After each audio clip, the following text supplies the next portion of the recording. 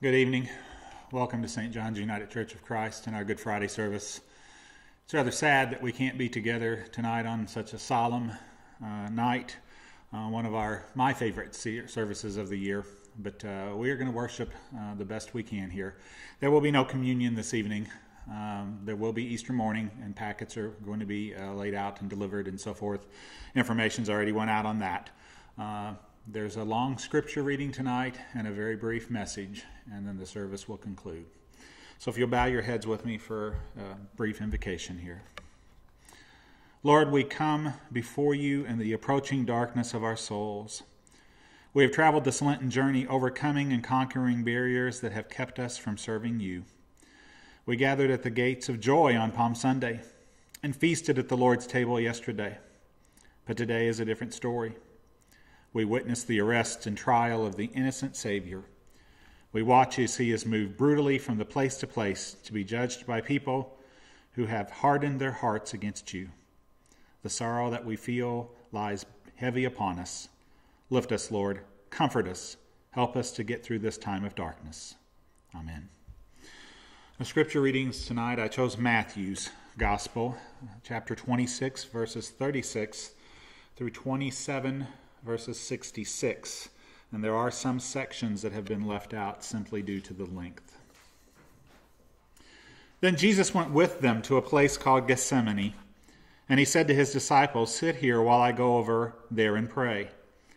And he took with him Peter and the two sons of Zebedee, and began to be grieved and agitated. Then he said to them, "I am deeply grieved, even to death. Remain here and stay awake with me." And going a little farther, he threw himself on the ground and prayed, "My Father, if it is possible, let this cup pass from me. Yet not what I want, but what you want." Then he came to the disciples and found them sleeping. And he said to Peter, "So you could not stay awake with me even 1 hour? Stay awake and pray, that you may not come into the time of trial. The spirit indeed is willing, but the flesh is weak." Again he went away for a second time and prayed, "My Father, if this cannot pass unless I drink it, your will be done." Again he came and found them sleeping, for their eyes were heavy. So leaving them again, he went away and prayed for the third time, saying the same words. Then he came to the disciples and said to them, "Are you still sleeping and taking your rest? See, the hour is at hand, and the Son of Man is betrayed into the hands of sinners. Get up, let us be going. See, my betrayer is at hand."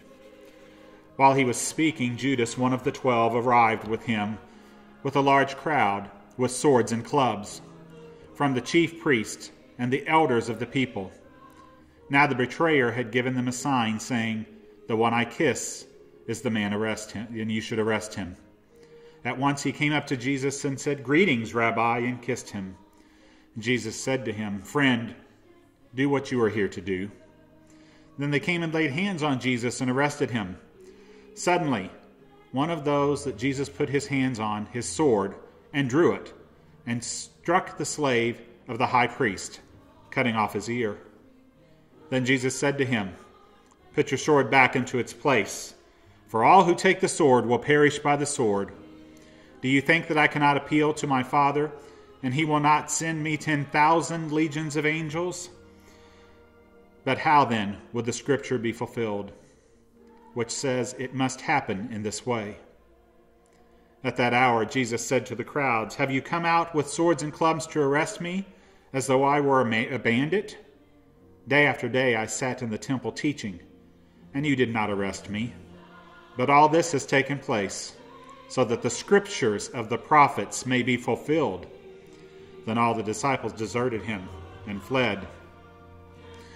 Those who had arrested Jesus took him to Caiaphas, the high priest, in whose house the scribes and the elders had gathered.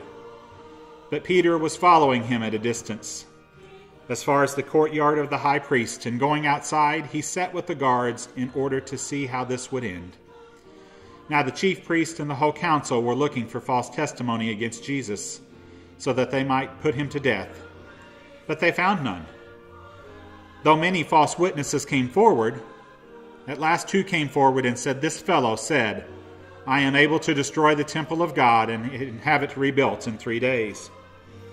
And the high priest stood up and said, "Have you no answer? What is it that they have to testify against you?" But Jesus was silent.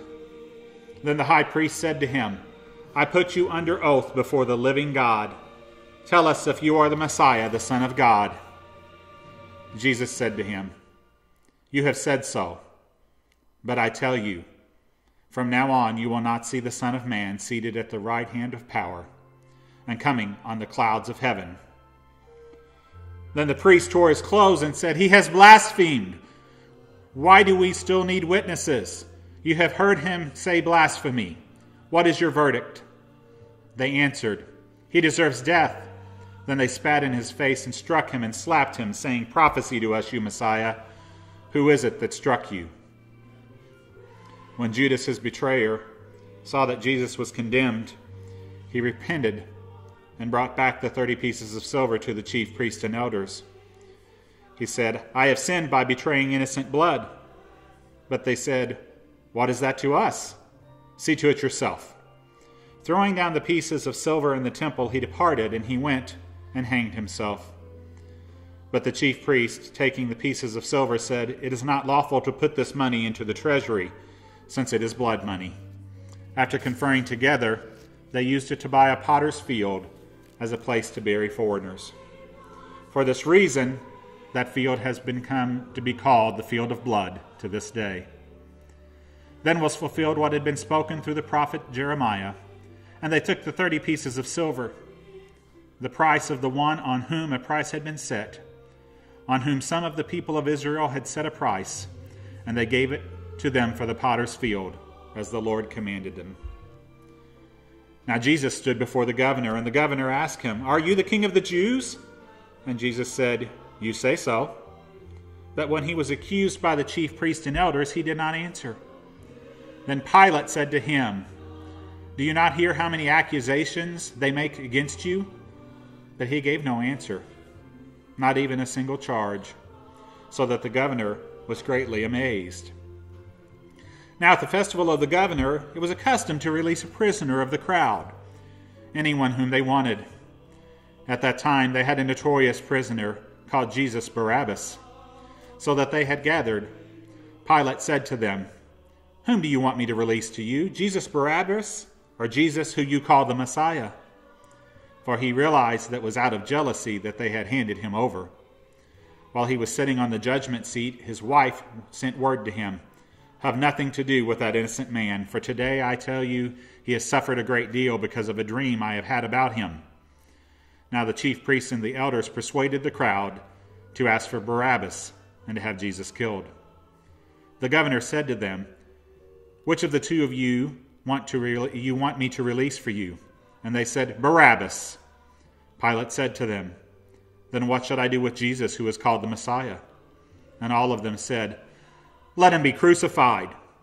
Then he asked, "Why? What evil has he done?" But they shouted all the more, "Crucify him! Let him be crucified!" So when Pilate saw that he could do nothing, but rather than a riot was beginning, he took some water and washed his hands before the crowd, saying, "I am innocent of this man's blood. See to it for yourselves." Then the people as a whole answered, "His blood be on us and on our children." So he released Barabbas for them, and after flogging Jesus, he handed him over to be crucified. Then the soldiers of the governor took Jesus into the governor's headquarters, and they gathered the whole court around him, and they stripped him and put a scarlet robe on him. And after twisting some thorns into a crown, they put it on his head. They put a reed in his right hand and knelt before him, mocking him, saying, "Hail, King of the Jews!" They spat on him and took the reed and struck him on the head. After mocking him, they stripped him of the robe and put his own clothes on him, when they had led him away to crucify him. As they went out, they came upon a man named Simon of Cyrene, and they compelled that man to carry his cross. And when they came to a place called Golgotha, which means the place of a skull, they offered him wine to drink, mixed with gall. But when he had tasted it, he did not drink it.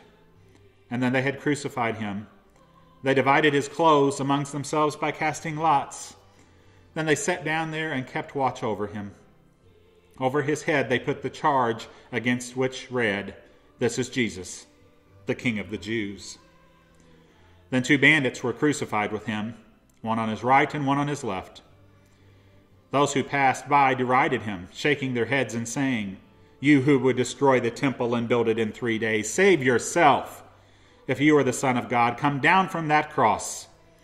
In the same way the chief priest also, along with the scribes and elders, were mocking him, saying, "He saved others. He cannot save himself. He is the King of Israel. Let him come down from the cross now, and we will believe in him. He trusts in God. Let God deliver him now, if he wants to, for he said, 'I am God's son.'" The bandits who were crucified with him also taunted him in the same way. From noon on, darkness came over the whole land until 3 in the afternoon. And about 3 o'clock Jesus cried with a loud voice, "Eli, Eli, lama sabachthani?" That is, my God, why have you forsaken me?" Then some of the bystanders heard it. They said, "This man is calling for Elijah." At once one of them ran and got a sponge, filled it with sour wine, put it on a stick, and gave it to him to drink. But the other said, "Wait, let's see whether Elijah will come to save him." Then Jesus cried again with a loud voice and breathed his last. At that moment the curtain of the temple was torn in two from top to bottom. The earth shook, and the rocks were split. The tombs were also opened, and many bodies of the saints had been fallen asleep were raised. After his resurrection they came out of the tombs and entered the holy city and appeared to many. Now when the centurion and those with him who were keeping watch over Jesus saw the earthquake and what took place, they were terrified and said, "Truly, this man was the Son of God." Many women were also there, looking on from a distance. They had followed Jesus from Galilee and provided for him. Among them were Mary Magdalene and Mary, the mother of James and Joseph, and the mother of the sons of Zebedee. When it was evening, there came a rich man from Arimathea named Joseph, who was also a disciple of Jesus. He went to Pilate and asked for the body of Jesus. Then Pilate ordered it to be given to him. So Jesus took the body and wrapped it in a clean linen cloth and laid it in his own new tomb, which he had had hewn in the rock. Then he rolled a great stone to the door of the tomb and went away. Mary Magdalene and the other Mary, were there, sitting opposite the tomb. The next day, that is, after the day of preparation, the chief priests and Pharisees gathered before Pilate and said, "Sir, we remember what that impostor said, that he will be alive again. After 3 days I will rise. Therefore we command that the tomb be made secure until the 3rd day. Otherwise his disciples may go and steal away and tell the people that he has been risen from the dead. And the last deception would be worse than the first." Pilate said to them, "You have a guard of soldiers, go. Make it as secure as you can." So they went with the guard and made the tomb secure by sealing the message. The Passion story is a long one. It's a long scripture reading. It's full of trouble and beauty, and it's very old as well. Actually, it goes all the way back to Exodus, the book of Exodus, which is why on that fateful day there were so many people gathered in Israel. They were there celebrating the Passover, which Jesus had celebrated the night before, the night we call Maundy Thursday, with his disciples. From the beginning, Matthew has sounded the theme of fulfillment, that the fulfillment of the prophecies of the Messiah were all coming true in Jesus. And this is a point that we've made several times through this Lenten season, that Jesus fit all the prophecies of the prophets of old. And here at the end, while we continue to recall the traditions that were filled, while we remember the blood that was spilled at the story's beginning of the Passover, we find ourselves now in Jerusalem. And the Jewish people will remember that God's deliverance of them from slavery in Egypt at the same time. The irony is that the Jews despised the Romans, but it was the Jews that crucified Jesus. When Jesus stood before Caiaphas, the high priest, and Pilate, the governor, Jesus was the one that was not condemned by them, but his own people. Perhaps the local religious authorities' obsession is easier to understand than the overreaction of the mighty Roman Empire to one small preacher in a far-flung province, that one solitary life that has changed the world. Jesus represents something more powerful than thousands of legions, which he could have called to save him. He represents the beautiful, terrible cross, that cross of hope. May Christ Jesus, for our sake, become obedient unto death, even death on a cross, keep you and strengthen you now and forever. Amen.